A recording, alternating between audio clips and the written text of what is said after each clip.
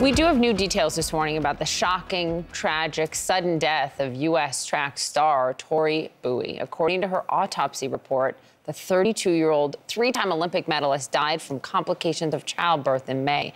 Those complications may include, quote, respiratory distress and eclampsia. Joining us now to talk about this is Dr. Kameelah Phillips. She's an OBGYN and founder of Kameelah Women's Health. It's good to have you, doctor. And I'm joined at the table by someone about to go through childbirth, someone who's gone through it, someone who's gone through it, someone who's been in the room for 4. And you look at what happened to her, and we're going to talk about this big picture for everyone at these different stages. So young, so healthy, so active, and yet this happens. Yeah.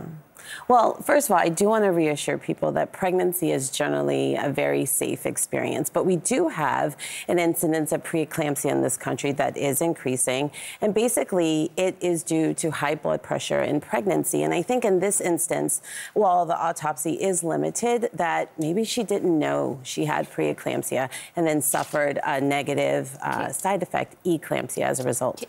Okay, so when I was reading about this at first, I thought, I don't know what eclampsia is. I know what preeclampsia is. Can you explain the difference and how people can even know? Right.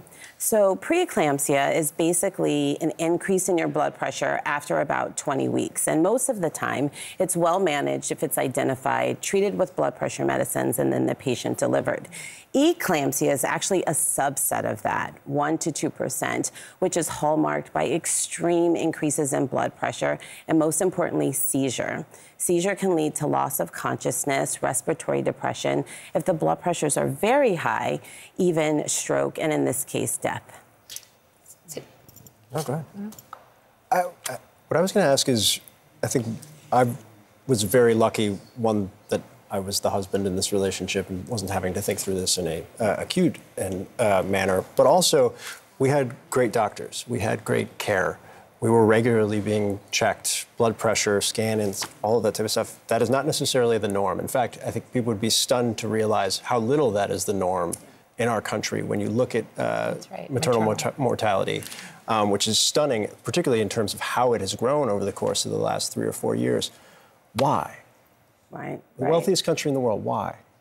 Right. I think being the wealthiest country in the world, we really need to reassess our priorities and prioritize maternal health. You know, women these days are having babies at an older age. We're using IVF more. African-American women in particular have higher rates of maternal mortality. And all of these things combined are leading to our rates of maternal mortality being 3 to 4 times of their white counterparts. So despite the technology, education, access, addressing racism in medicine and society, which does impact our healthcare and the delivery specifically to Black women, is something that we need to prioritize. You know, obviously I'm sitting at the table as a Black woman and have had 2 children. After my first child, I almost died. I was hemorrhaging. I'll save all the details of it, had to have multiple transfusions. And this was me going into it believing that, one, I'm an educated woman. I relatively speaking, was a woman of means compared to some. And the idea of being my own champion was always on my mind because I was hearing the stories about the bedside manner of some doctors or not taking the pain that a Black woman feels very seriously. I remember that chart on the wall with the smiley faces. Yes. Tell me your pain. And I was like, it's not an emoji, I'll tell you that right now. And wanting me to go through labor as opposed to the C-section that I was requesting because I knew that was going to be the ultimate end. And it was, how can people be their own champion in those rooms? Because I'm not a doctor. I was scared like anyone else. I desperately wanted my child to be healthy and for me to live through the childbirth as well. What do you recommend for people? Yeah. I really think it's important for any person considering pregnancy to actually start preparing for pregnancy before you get pregnant. And that's with a preconception visit where you meet with your OBGYN or your primary care doctor and really identify things that you can optimize before you even get pregnant. Once you get pregnant, it is imperative that you find and create a team of people that you trust, people that you know hear you, and people that respect your wishes as you go through this process. I also think it's important to be flexible because we understand that pregnancy can change on the drop of a hat, like your experience with hemorrhage. And so being with a team that knows, loves, and respects you is really paramount to having safe outcomes.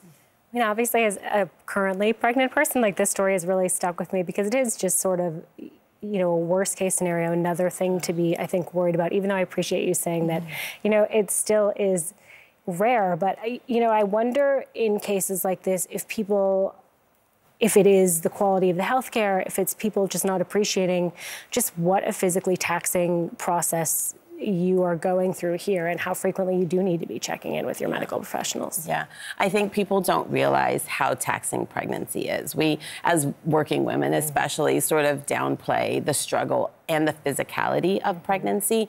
But what I would say is that it is important that you know the warning signs of preeclampsia and not ignore them. Headaches that don't go away, changes in your vision, pain in your chest or under your breast, and check your blood pressure. Report those concerns to your physician so that they can be addressed as well and properly managed for safer outcomes. Thank you so much, Doctor, for shining a light on all of this. Thank you for having me. Of course.